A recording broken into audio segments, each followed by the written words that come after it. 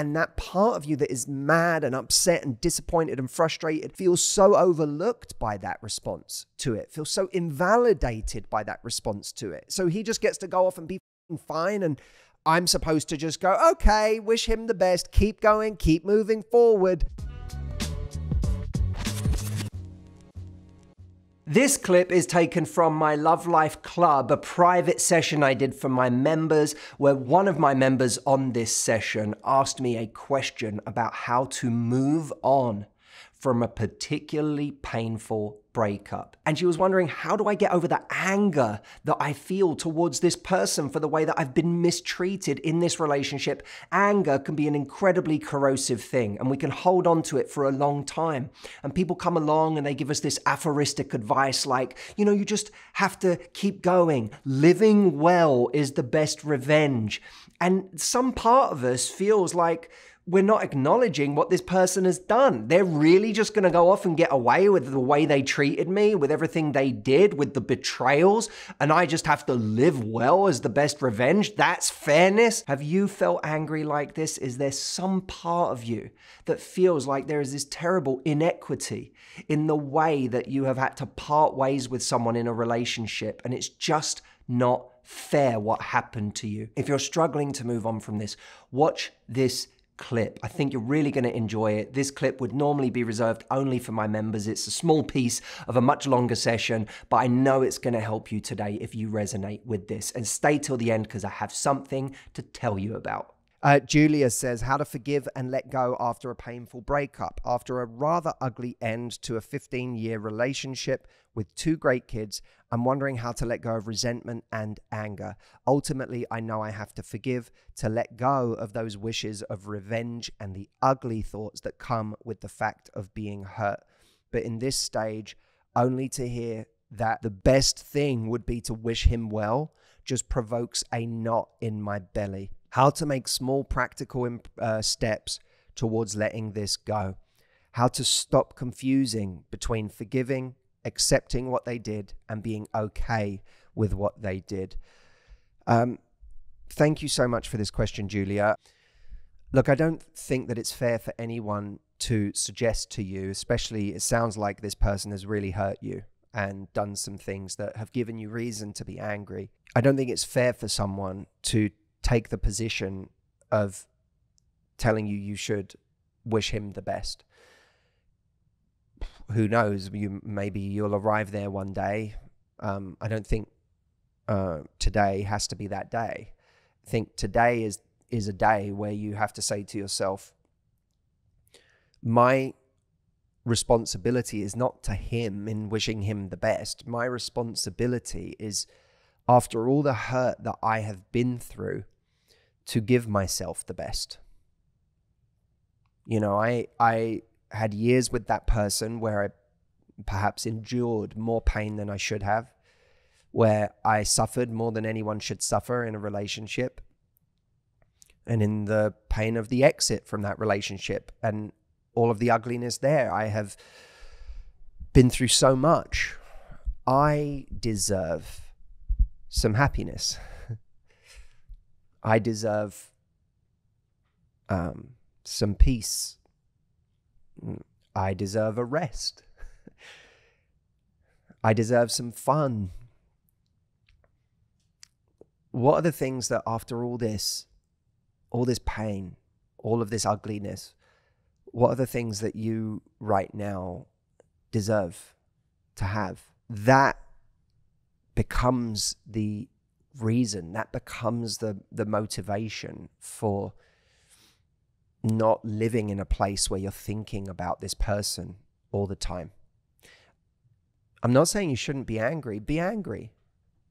Be angry. Feel what you feel. You don't have to deny your anger. You don't have to deny, you know, one of the big problems we all have is that we're not good at expressing our feelings about these things. You know, we're good at complaining about what someone did, but expressing the feeling of, I feel so angry. I feel so hurt. I feel so betrayed. I feel so disappointed that what the relationship I thought I was in is not the relationship I had. or the dream I had of where my life would be did not materialize. I'm so fucking disappointed by life in that way. I'm so disappointed by this person. I'm so deeply angry at this person for how they treated me or for what they made me feel. I'm so deeply hurt for myself that I had to go through that. There's nothing wrong with expressing those things. And the more we can just express, not in terms of complaining about someone, and you'll never guess what he did after that. And then after all that, he did this. That is complaining about someone and keeping it alive, right? There's an unproductive way to keep stoking these same vicious memories we have. If instead we just actually acknowledge our feelings, not what they did, but what do we feel as a result? And we do that in some doses where we use that to express and then to heal having expressed, like crying, that feeling of cry. Pete Holmes said, crying's like throwing up. It doesn't feel good when you do it, but afterwards you feel better. That's what expressing feelings is like. We express so that we can feel better. So don't deny yourself those feelings. What you say has almost the tenor of someone who is not, you're almost angry and resentful because you're being told not to feel your feelings. You're being told to just, kind of keep going and wish him the best and keep moving forward. And that part of you that is mad and upset and disappointed and frustrated feels so overlooked by that response to it, feels so invalidated by that response to it. So he just gets to go off and be fine. And I'm supposed to just go, okay, wish him the best, keep going, keep moving forward. That there's a part of you inside that of course is going to deeply resent that. So allow yourself to feel it.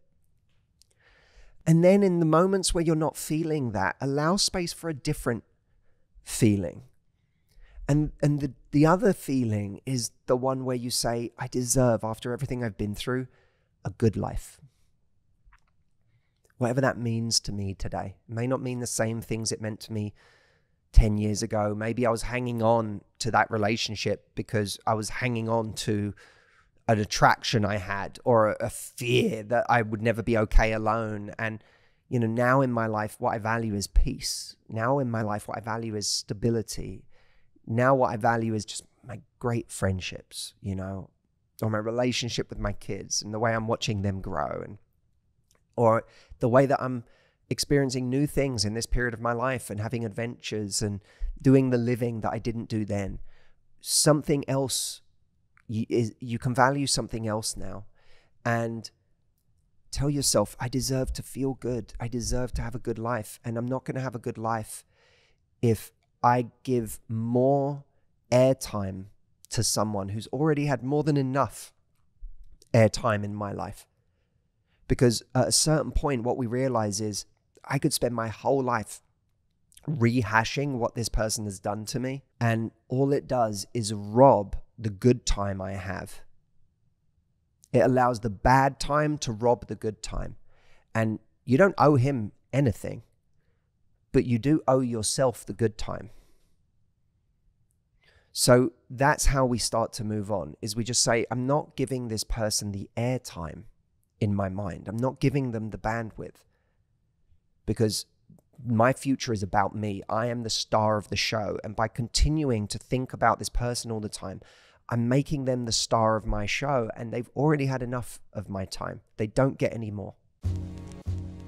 Before you go today, there's something I want to tell you about. So many of the questions that I have been asked over the last 15 years are about very practical dating issues. What do I do in this situation with a person? How do I deal with this stage of early dating?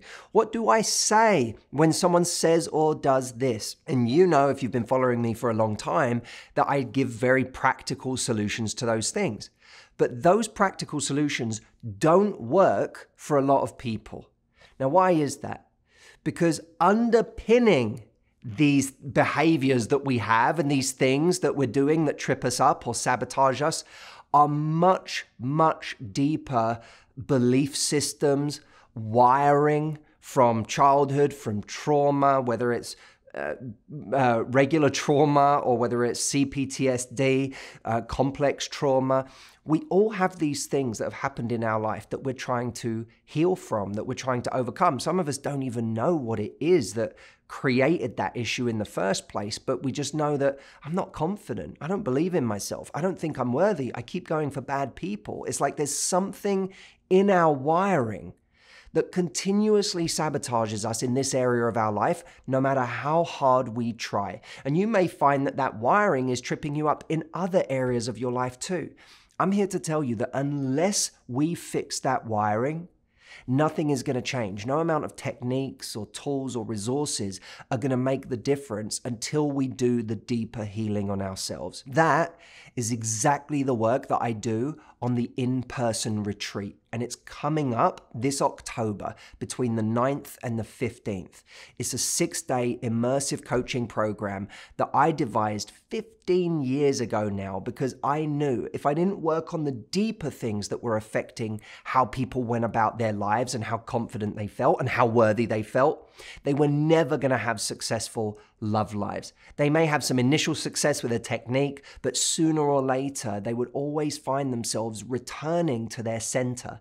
And if their center wasn't aligned, if they weren't feeling good in themselves, then their center was always going to sabotage them. If you've been watching this channel for some time and you enjoy the content, but it's become very apparent to you that there are some deeper things going on with you, internal barriers and conflicts that are holding you back, this is my invitation for you to come and do the deeper work with me.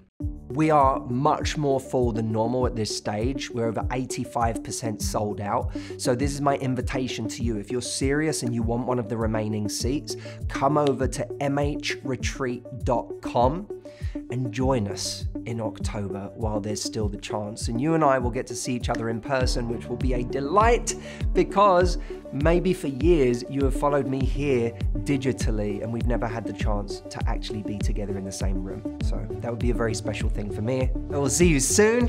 Thanks for watching.